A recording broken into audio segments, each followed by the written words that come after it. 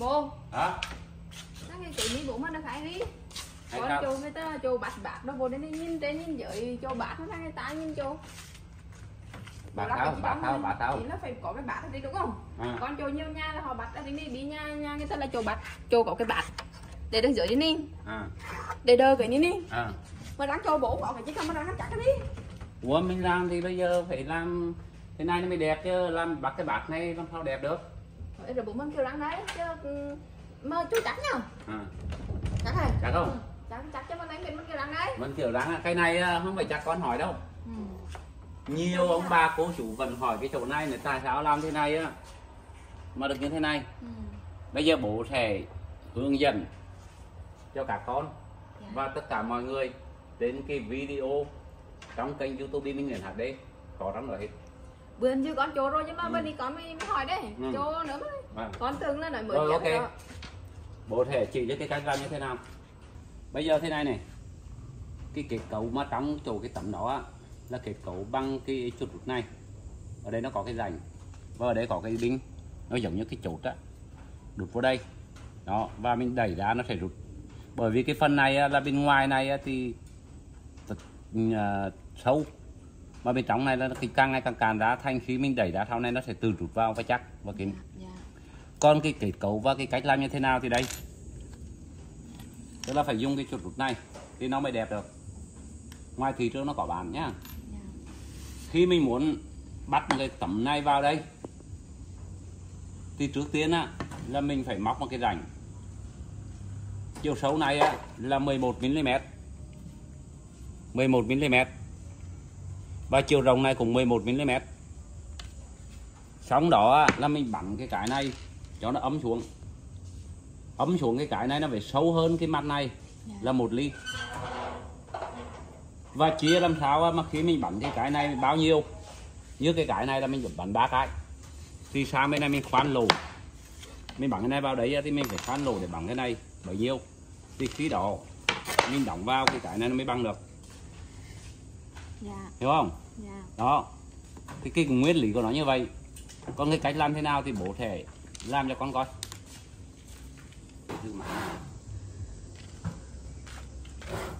Đây, bây giờ bố giới thiệu này. Cái máy này là máy bố tự chế ra. Chứ ngoài thị trường không bao giờ có những cái này.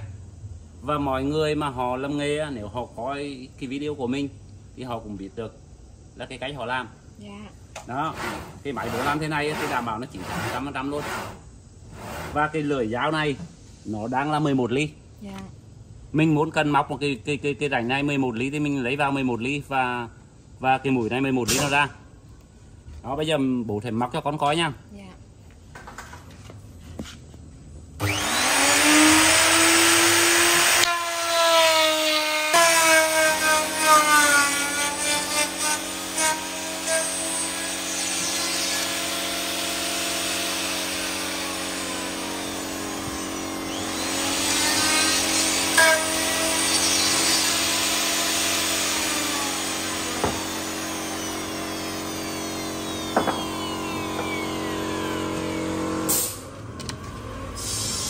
Đó, móc ra một cái rãnh 11 ly và cái rãnh 11 ly và sâu 11 ly. Bây giờ này có thể lấy dấu mục đích lấy cái này để cái gì, để mình lấy dấu bên kia đúng không? Ví dụ như cái này 3 cái đi, thì mình lấy ngoài này vào là khoảng bao nhiêu, 6 phân đi, để nó khỏi bể, mình bắn cái vít nó khỏi bể cái này. Bên này cũng phải 6 phân hả? Bên đó cũng phải 6 phân đúng không? Mình cứ lấy bên này bao nhiêu thì lấy bên đó bấy nhiêu. Là nó ra cái con cái này là dừa tấm.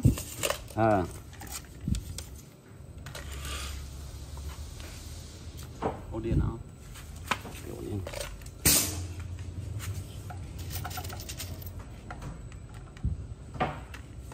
Đó, xong đó là mình sẽ dùng cái này mình bắn vào đây. Nhưng mà ở đây nó có cái cưa nhá. Cái tấm này này. Nó có cái cưa đây này. Bên phải bắn cung chiêu gọi là phải trái đó, bắn cung chiêu. Bắn cái ngược cái xuôi là không có đẩy vô được.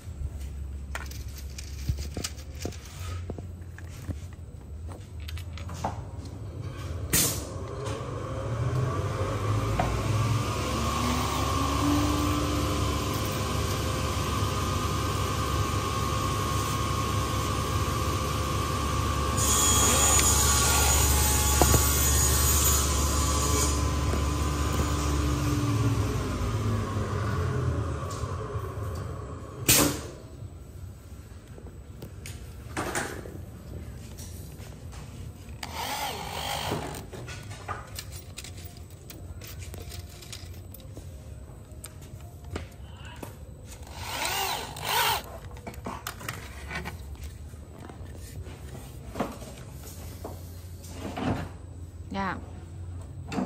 Được chưa? Dạ rồi. Đó là cái phần bắt cái bát này đã xong. Dạ. Bây giờ sang cái phần bên này.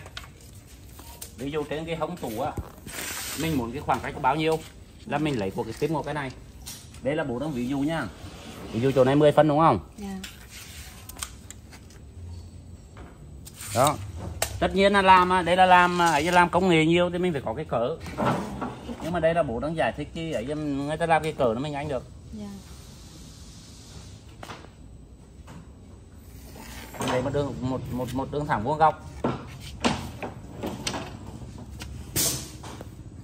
Trong đó là mình lấy theo cái số đo của bên kia. Số đo của cái này. Đúng rồi, theo cái số đo của cái đó.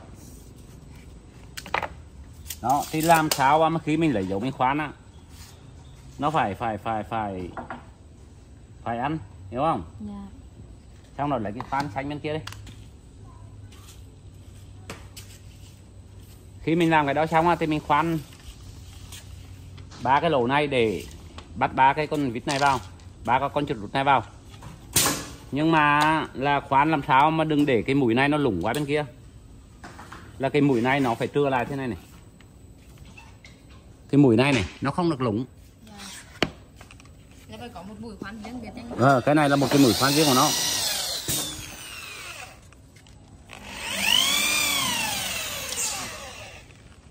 Bắn vào.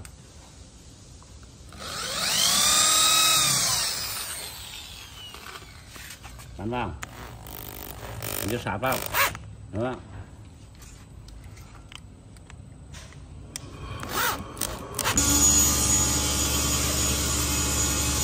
Đó. Được chưa? Bây giờ cái thao tác cuối cùng mình đặt cái này vào đây. Đúng không? Mình đặt vào để cho nó ăn này. Dạ. Đó. Thấy chưa? Rồi. Đúng không? Dạ. Ok chưa? Phủ nó ra. Đây. Đấy con thử con thử không?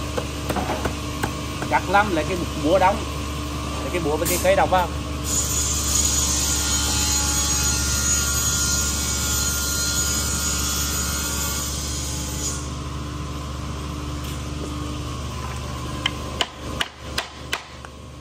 Băng đi. Rồi. Quá rồi. Quá rồi. Nó cũng tí. Cho băng á. Đó, thấy chưa? Dạ. Như vậy là nó thành một cái liên kết. Một cái liên kết. Nhìn khi mà nó lòi ra đây này, tất cả các cái phần này á, nó là bắt sau. Dạ. Của cái tủ. Con bỏ cái hầu vô đây là chén. Còn nếu như mà cái tủ á, cái tủ của mình á, mà nếu như mà 2 bát tiền á, thì cái chỗ này mình không đánh là mình phải trưa ra giống cái bên này. Dạ. Bây giờ là đánh 2 đầu trưa lại. Dạ. Còn nếu mà mình không có cái hầu để chế cái này lại thì mình đánh lủng cái này luôn. Còn nếu mà 2 bát tiền á, thì mình phải đánh kiểu này. Dạ. Đó. Như vậy là cái phần kết cấu của nó đã xong. Dạ. Đây này chắc này. Con thử coi thì chắc không? Đậm luôn. Hả? Đó. Đó. Đó, mọi người xem video của mình mà thấy cái kỹ thuật này mà nó hợp lý, nó hay thì mọi người hãy cho mình một chữ hay nha. Đó, cho mình một like nha, một lượt chia sẻ. Và bên Minh Nguyễn HD có làm tất cả các dòng về nội thất công nghiệp và tự nhiên, ví dụ như là tủ áo, rồi là giường ngủ, rồi là tủ bếp, cầu thang, tủ gom cầu thang và cả cái tủ trang trí phòng khách, gỗ công nghiệp, gỗ tự nhiên. Mọi người mà ở khu vực Sài Gòn, Bình Dương hay là Đồng Nai có nhu cầu làm nhà, hãy liên hệ với mình trên cái số điện thoại mình để trên màn hình nha. Thôi mình xin chào tất cả mọi người.